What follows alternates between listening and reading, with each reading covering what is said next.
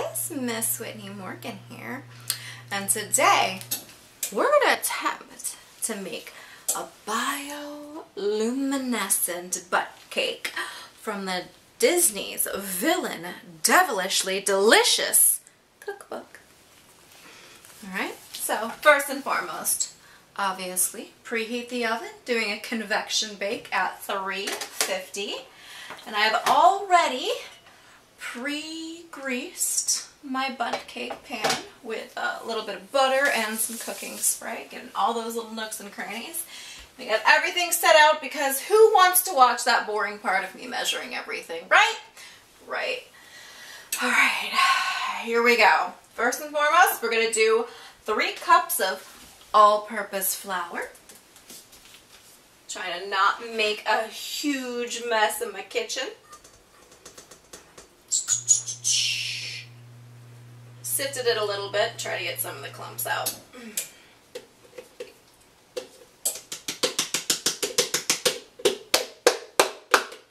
Save that for later, for the next step. Next, we are going to do 3 tablespoons of cornstarch. Love that glare from the ring light, huh?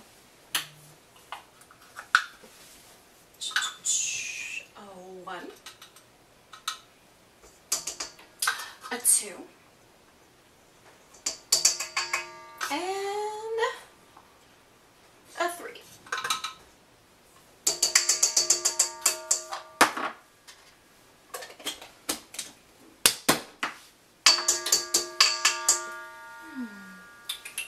Next, 2½ teaspoons of baking powder.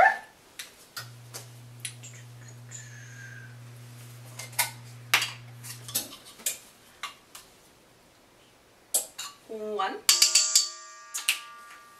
to have to do 2 quarters because I can't find the ½ teaspoon right now. So, there's that. 1 and 2.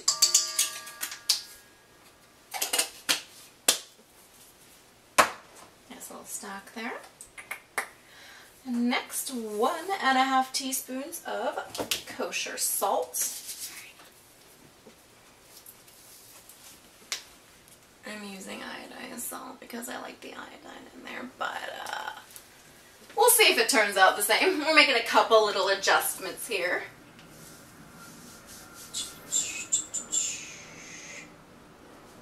1 teaspoon. I'm going to do those 2/4 to make a half. I'm good at math. 1, 2.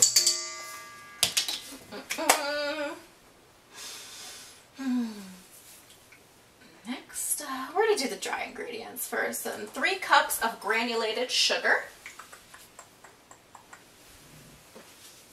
I like to mix all the dry ingredients first. So. What's the proper way of doing it?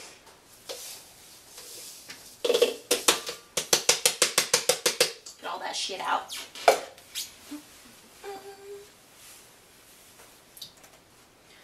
Alright, that is it for our dry. Now, to not make a huge amount of noise for you guys, I'm just going to gently give it a little stir in there because nobody wants to hear the loud buzz, buzz, buzz of the mixer, or do you? Maybe that's your thing. I don't know. Get all that dry stuff. A little itsy bitsy stir. Mix it all up top.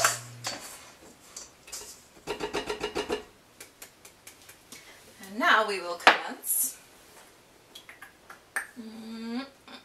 1 tablespoon of vanilla extract.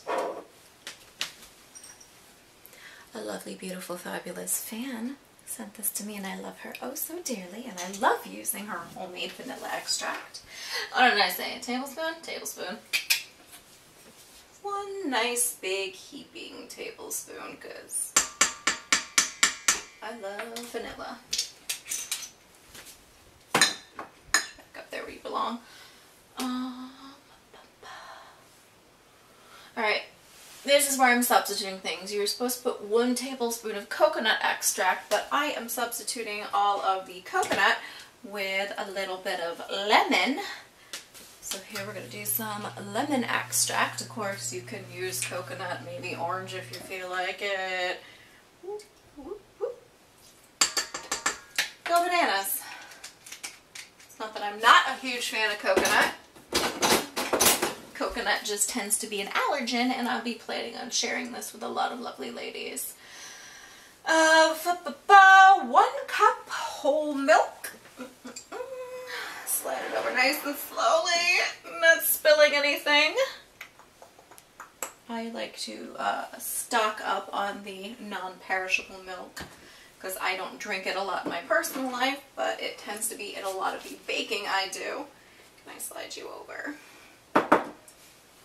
Slide you over a tad, even with your little suction cups to stay on the counter because I'm klutzy.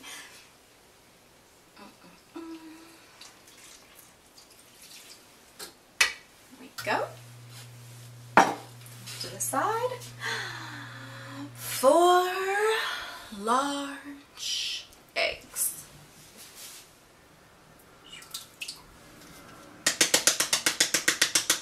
All that ooey gooiness out. Last but not least,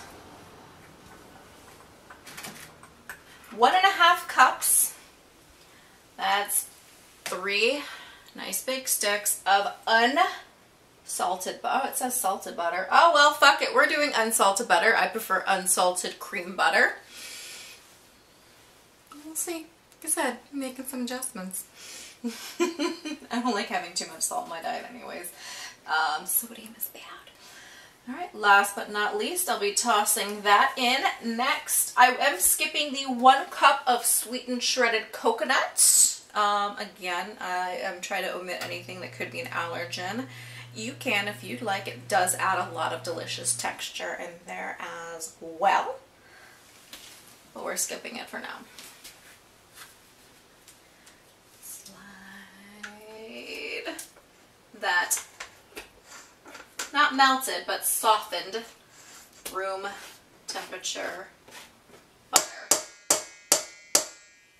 And now,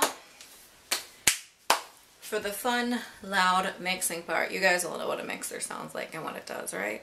Alright, well, we're going to mix it for about 4 or so minutes until it's fully blended. Be right back.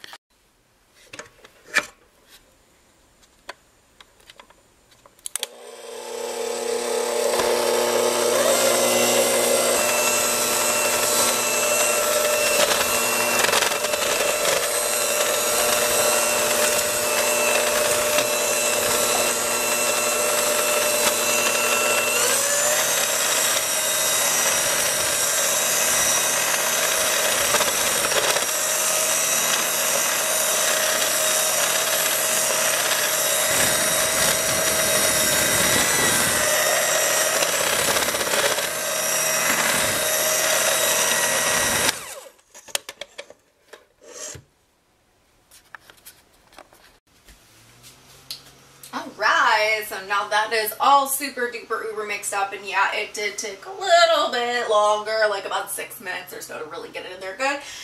And not even gonna lie, I pulled out my hand mixer to really get in there nice and deep and get everything at the bottom and all of the sides. And next, for our next fun feat, I'm going to be dividing up, a little wet in there from me rinsing out, I'm going to be dividing up the batter into 4 separate containers equally. Still wet. And then we are going to be adding food coloring to each to make them a different bright fun color. The brighter the better, and ones that kind of combine together and don't make like an ugly brown or anything like that. Something here. So one by one,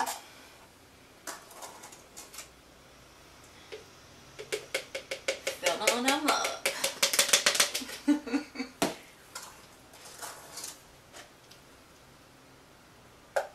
Nice and thick.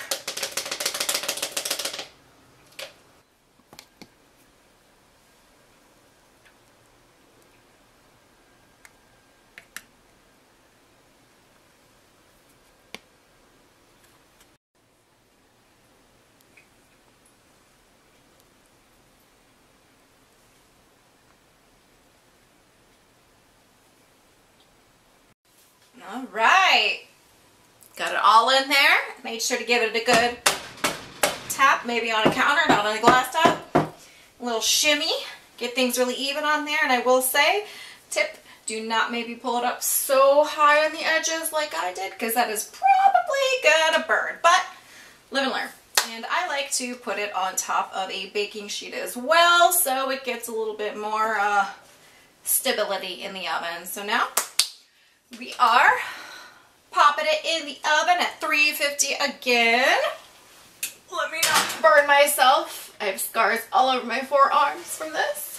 Pop it in the oven. We're going to set a timer on my handy dandy phone. And then we're going to start prepping stuff for the icing.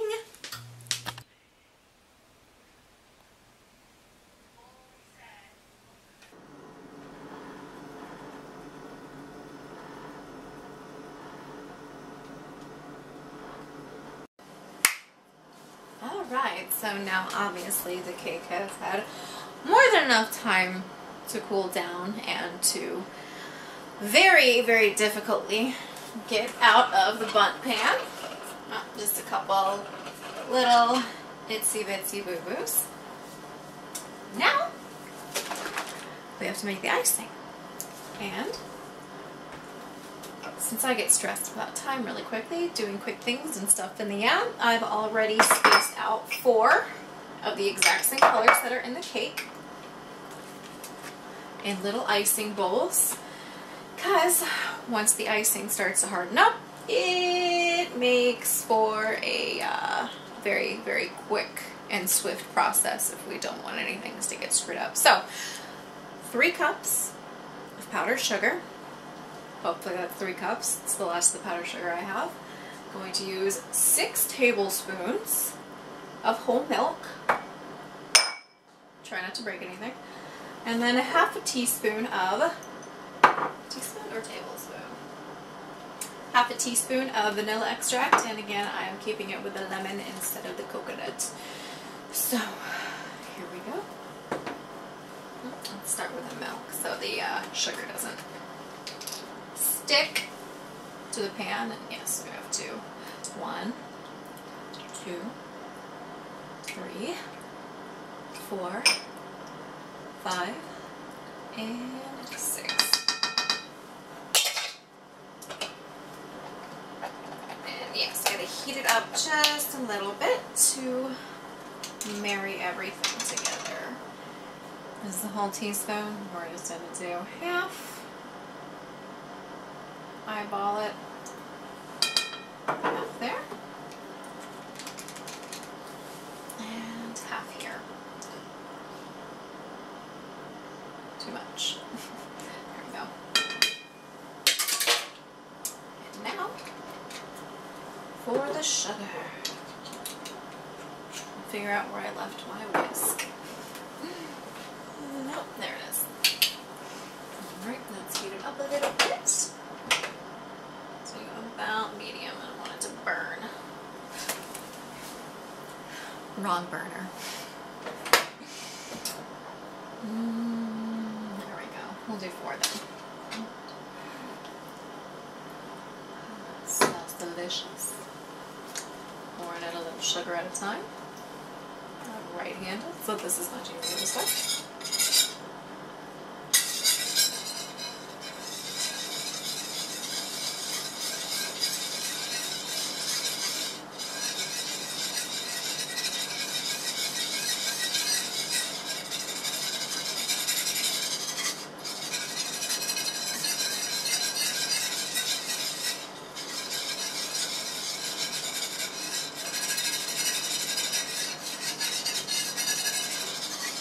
One thing I didn't do that I should have, and would recommend, is running the powdered sugar through a sifter so you don't get any lumps.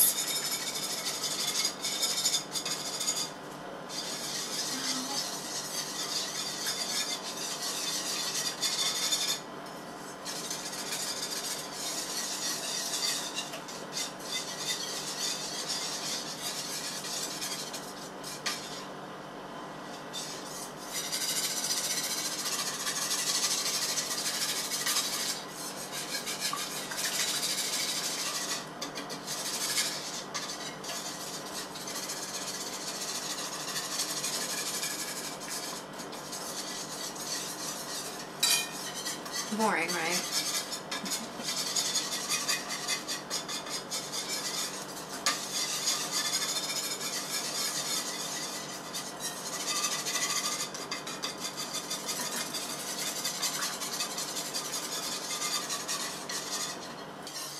Alright, and now for the super duper not so fun quick part. I'm going to take a little bit of homemade royal icing and try to not spill anything. Get a little bit in there, not too much because I got to split it up between all 4 colors. Alright. A nice pretty blue color going there.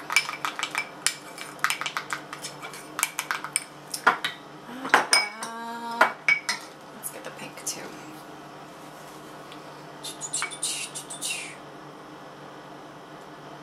Woo! That is hot. See how the fork works. I couldn't find 4 tiny spoons.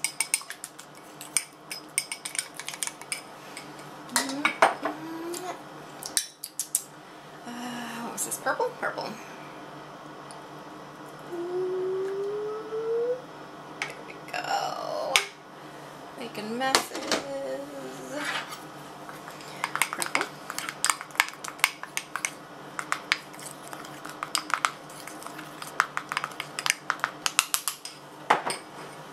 Last but not least, and the orange. If there's any icing left, I feel like the blue needs a little more. Maybe a little more for the pink. Drip, drip, drip. There we go. Ooh, that's hot. Ouch. Okay. Stir, stir, stir. It's going to start sealing up very quickly. Get that orange.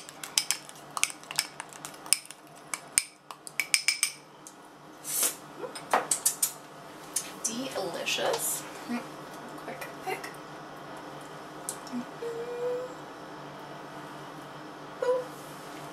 Now, super duper uber fun part. Try to bring the camera in a little closer. Ta-da. All right, now. Can't help but lick them a little bit. Let's pour it all in.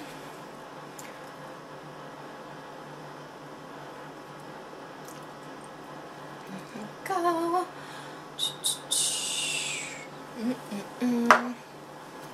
The orange.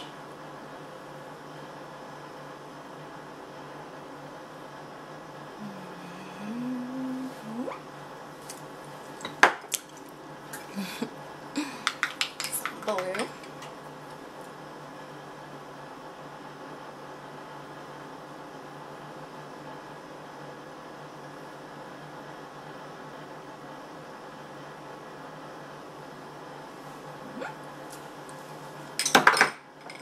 Some pink.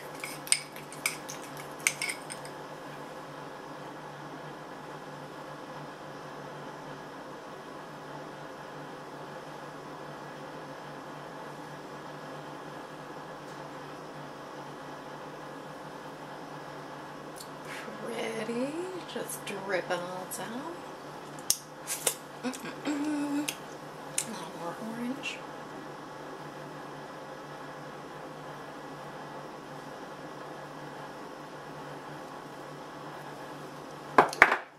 Purple. Spoon.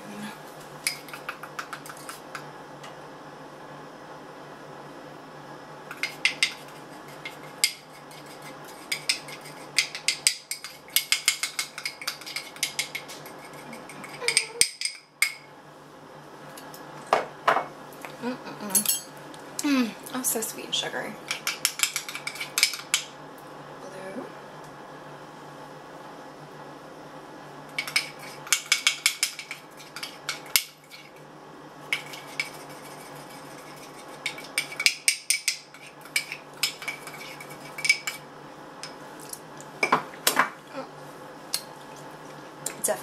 myself. Mix up some of that orange. We're starting to seize up.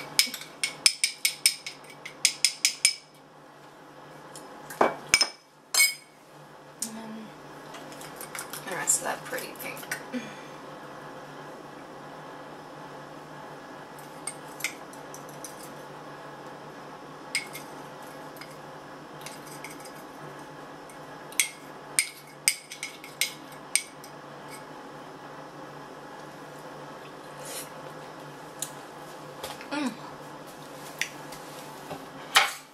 Now, the extra hard part, waiting for all of it to dry. Alright, so unfortunately, it is not as bright in color. Next time I would use a little bit less of each food dye.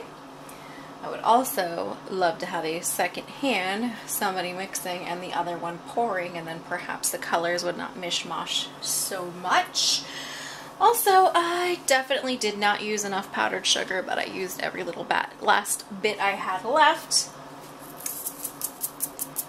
So therefore it's not as thick and drippy, but we'll put a little bit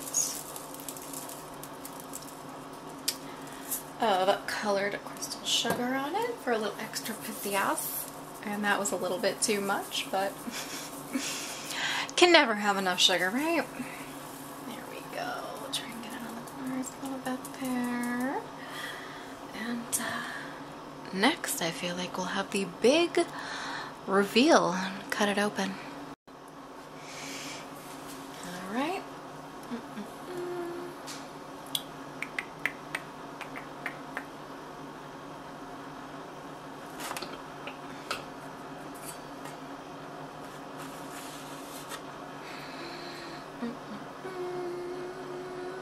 Big piece, little piece, big piece, little piece.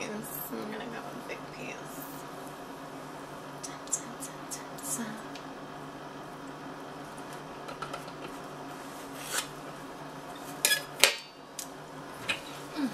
So much sugar.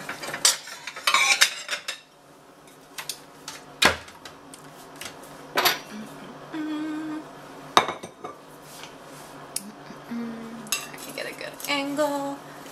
Doing all this myself. There's so much icing in there. It is super duper stuck. Is it gonna come out? There we go. Oh, whoops.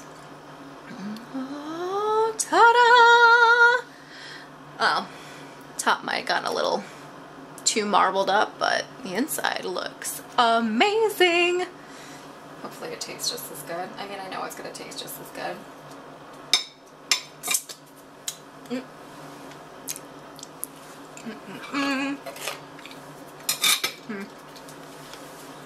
You know what? This is just easier. Ta-da! Alright, gonna get a look in there. All those beautiful colors. And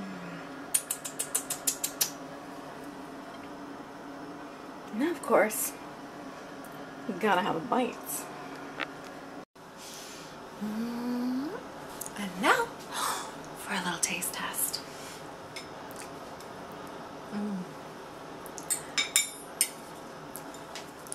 So much sugar. But I think it looks like it needs more icing on it. But holy shit, there's a lot on there already.